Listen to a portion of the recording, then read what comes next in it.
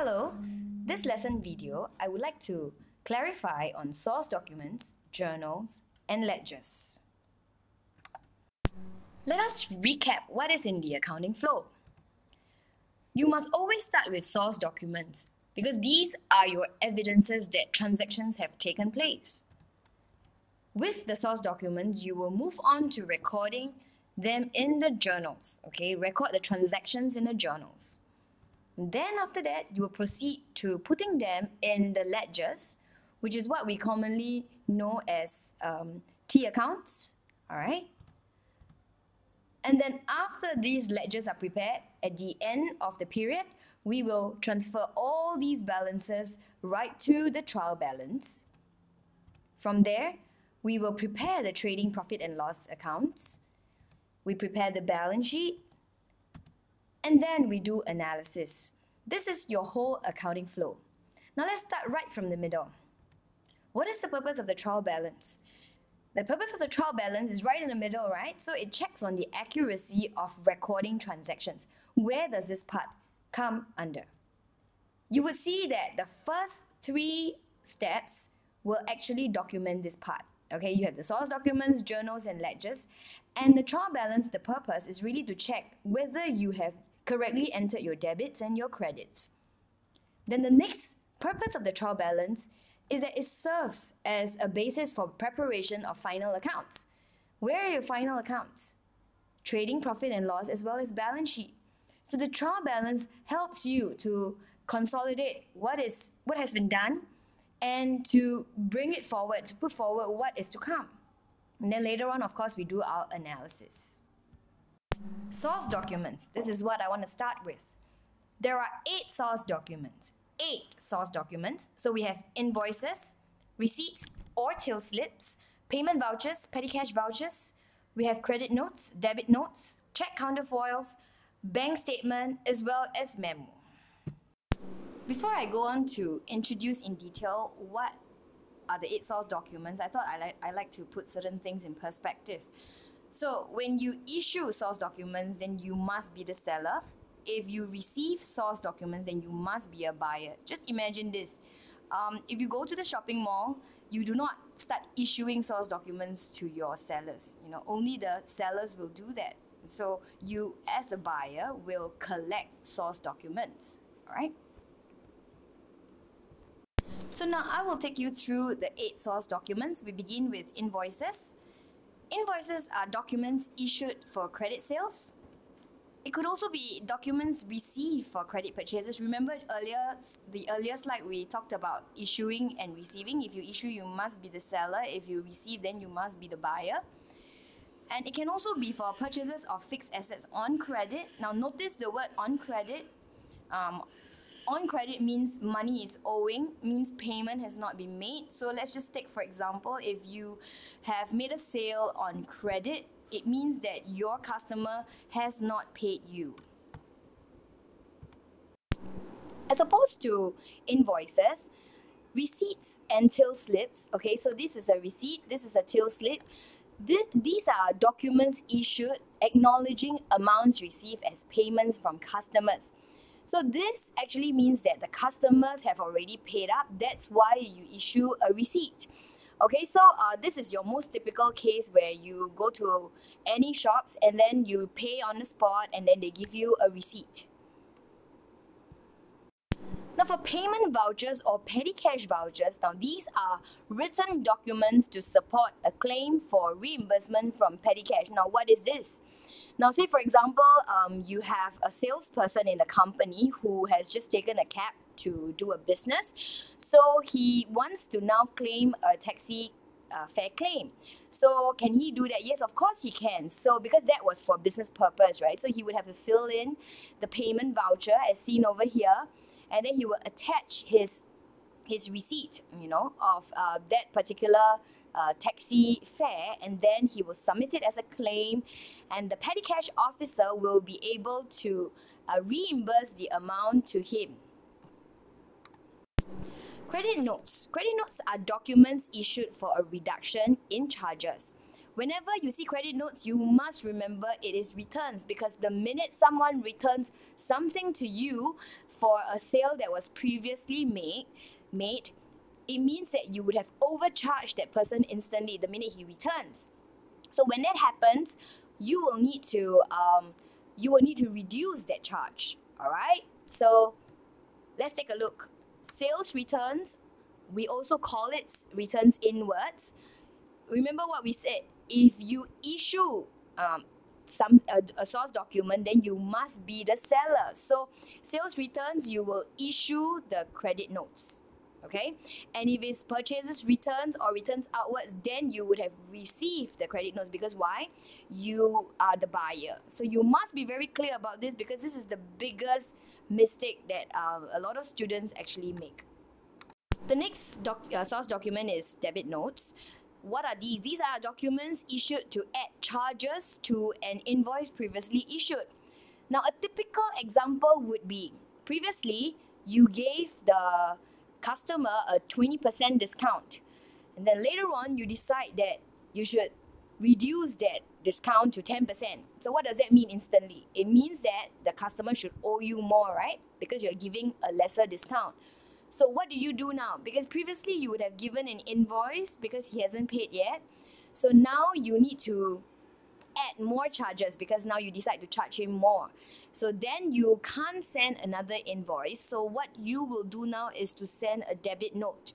Okay, so debit note are to add charges to an invoice that was already previously issued.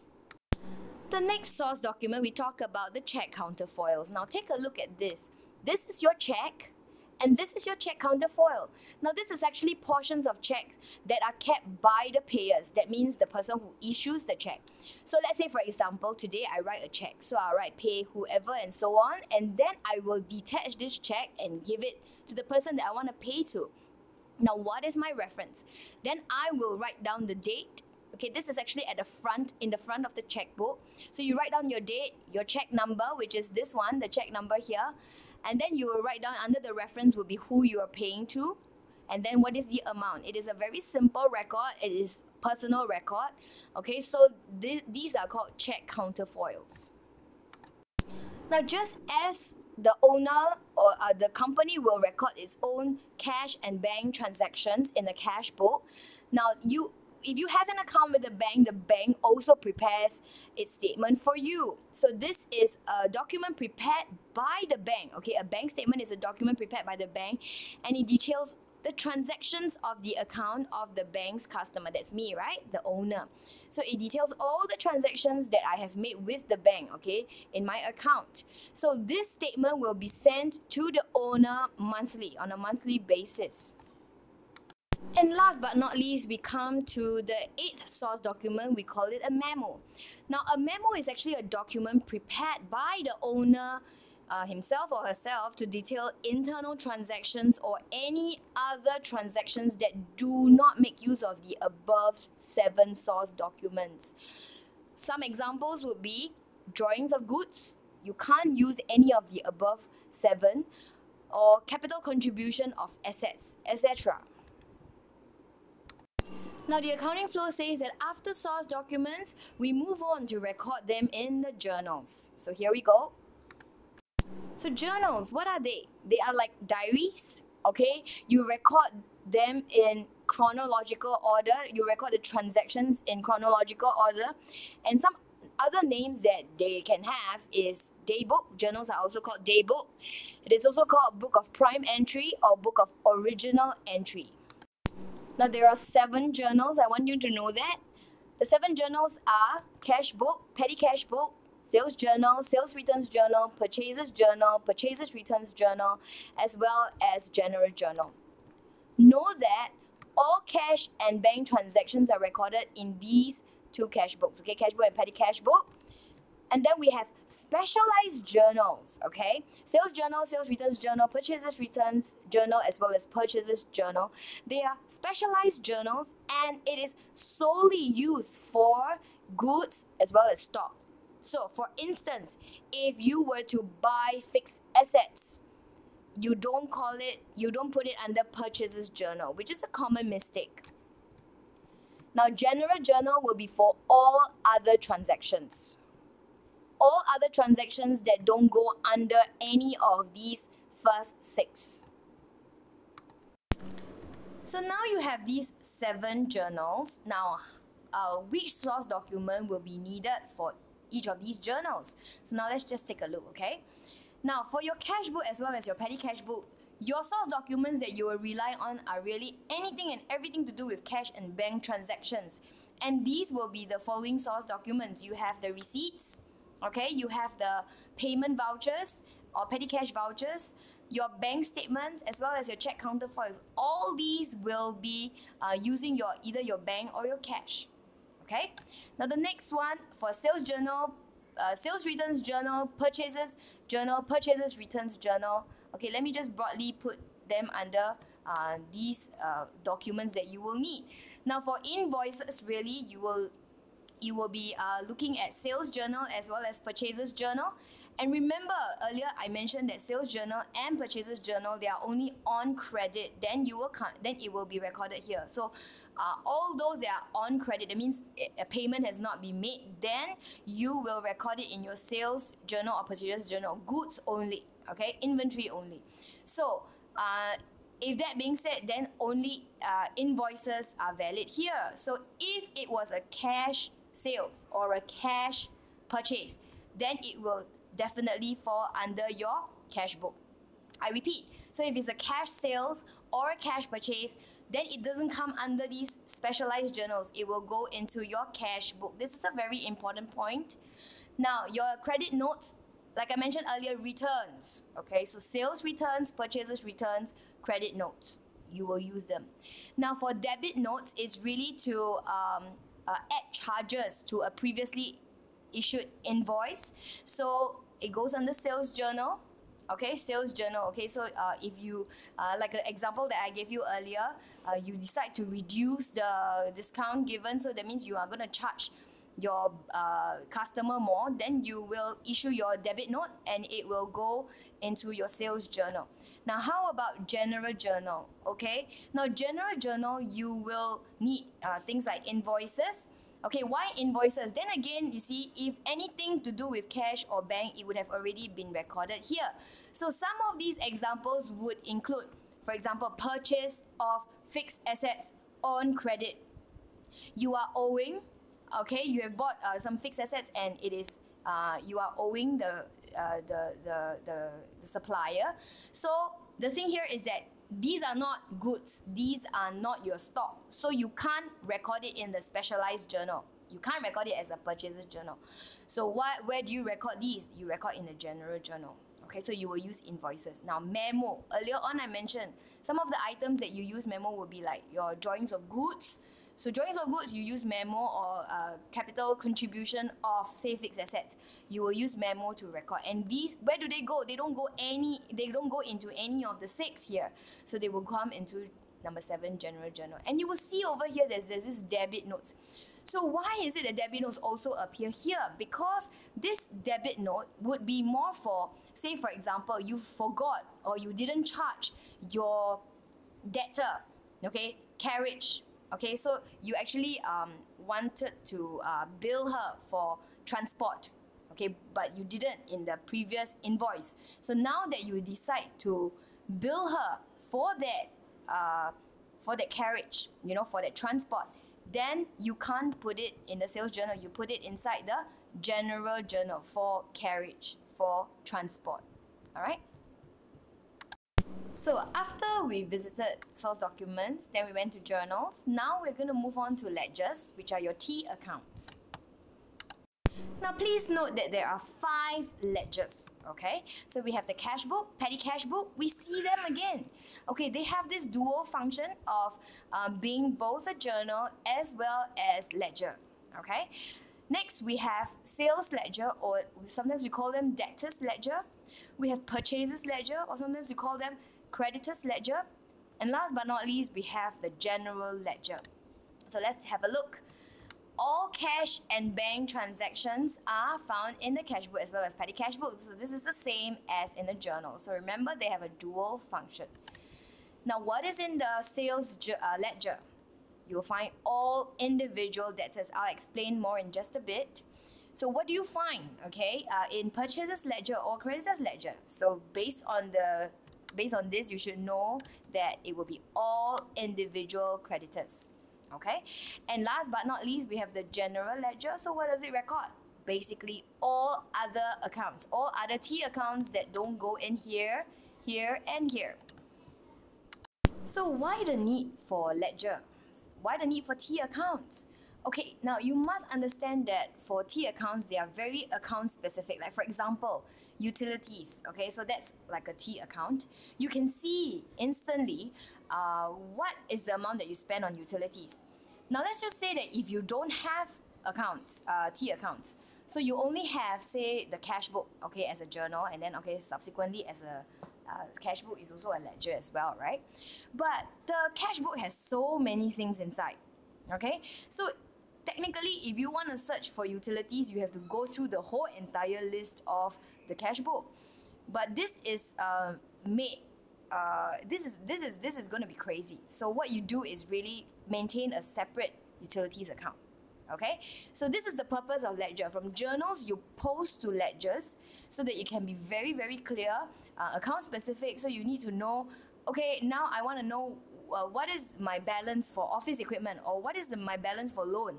It is very clear cut because I just have to go and pick out the account, whatever that you want. Okay, whatever account that you want, just pick it out from the ledger and straight away you'll be able to know.